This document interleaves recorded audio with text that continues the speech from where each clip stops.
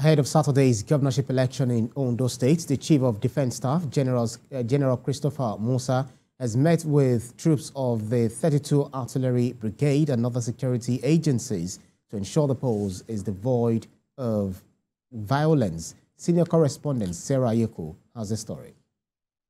Flags flown at half-mast in honor of Lieutenant General Taoreed Lagbaja. But for the troops, the show of force for the Ondo State governorship election must go on. The Chief of Defense Staff inspects the quarter guard at 32 Artillery Brigade. His visitors to ascertain the troops' level of preparedness in Saturday's election. In support of the Nigerian Police Force, the CDS maintains that security agencies will be non-partisan and impartial in their role in Saturday's election. Ondo State will be secured.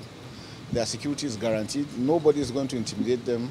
The security forces are working like a team. It's a teamwork. We are one family as Nigerians.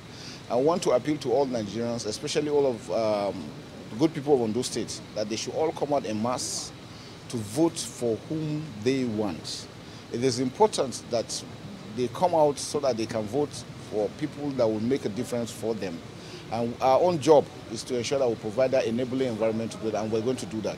Those that are not Nigerians, they should not move close to any polling unit. Any polling unit, they should not be there. They should not allow themselves to be used to manipulate the election. Election is only for Nigerians, not for non-Nigerians. Shortly after the Chief of Defense Staff left the 32 Artillery Brigade, the police held another security meeting, this time for about 2 hours. For the police, a comprehensive threat analysis has been conducted and deployment of all special units and police force is ongoing. When asked where the flashpoints for these elections were, this was the response the DIG gave. Your security is guaranteed, as far as I'm concerned, during the election period. It's our duty to provide security for you. And those of us who are with that responsibility have been able to carry out our comprehensive threat analysis, which is going to, shaping our, security and placement that will guarantee your safety. So you don't worry. Just count on us that adequate security is going to be provided in those areas we have regarded as flashpoints or area of concern. A strong assurance of peace and order coming from security agencies for more than 2 million voters who are ready to go out and elect the next governor of Ondo State. The question is, will this number of personnel deployed for this election, will it scare or encourage voters to come out on election day? We will know in a few hours. Sarah Ayeko, TVC News, Akure. A senior reporter, Ayodeji Moradeyo, is joining me on the news. Ayodeji, talk to us about, it's just less than 24 hours to election. What is the mood of the electorate, or let's say generally the residents of Ondo State, as they go to the poll tomorrow to elect the next governor?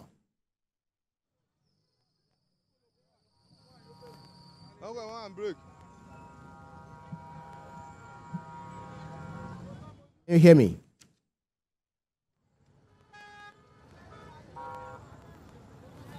Ayodeji Moradeyo, I'm trying to find out what the situation is like in Ondo State. How are the people preparing for tomorrow?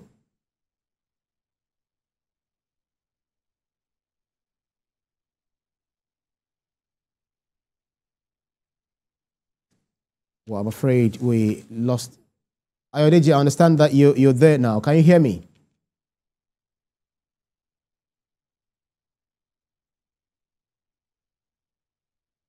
We're trying to... Okay, I understand Ayodeji is actually responding to my question. Ayo, please carry on. As you can see, the Australian bustings are currently going on here. Trading activities by traders, they're all here. We can see the tricycle operators, the motorcyclists, they're all operating, and they are expected to come all out to exercise their franchise on Saturday. Let me tell you that a total of 2.1 million registered voters have been done by INEC, and out of these we have 1.7 million voters who have their cards, and they will be using these as their power to select who becomes the governor of the state. So it has been peaceful here in Akure. Everything is going on peacefully. The traders are going about their trading activities without any molestation. It has been blaring of sirens since yesterday. Government officials, policemen, and other security agencies. So far, so good. It is peaceful, and the people are expected to come all out. I spoke with some of them in Akure here, and they told me that they'll be coming out. They are not nursing any fear, that the policemen that will be deployed to cover the election, that they should just be peaceful, and they are also expecting the electoral body to also be peaceful. I have one of them here who is here with me. He wants to share his experience if he's going to come out tomorrow for the election. Let me capture your name. Who are you? My name is David Olushola. Mr. David, Saturday is the election. Yes, that's tomorrow. So are you going to come out to come and exercise your franchise? Sure, I will. I will vote. I vote at Ward 4, Unit 36, so I will be voting tomorrow. So let me ask you, what are you expecting from the electoral body, Independent National Electoral Commission? Just as you have said, we expect the INEC to be independent. Being an independent National Electoral Commission, so we expect them to be independent tomorrow to conduct a free and fair election, so that after the election, the winner and the losers will accept the result of the election. So from the police and other security agencies, what are your expectations like?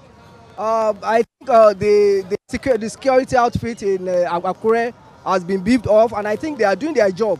It is their normal duty to secure lives and property in case of any thing that may want to disrupt the election tomorrow. So I think they are here to do their normal duty. And for others, what do you have to tell them? I will tell everyone to be calm and to go about doing the normal thing.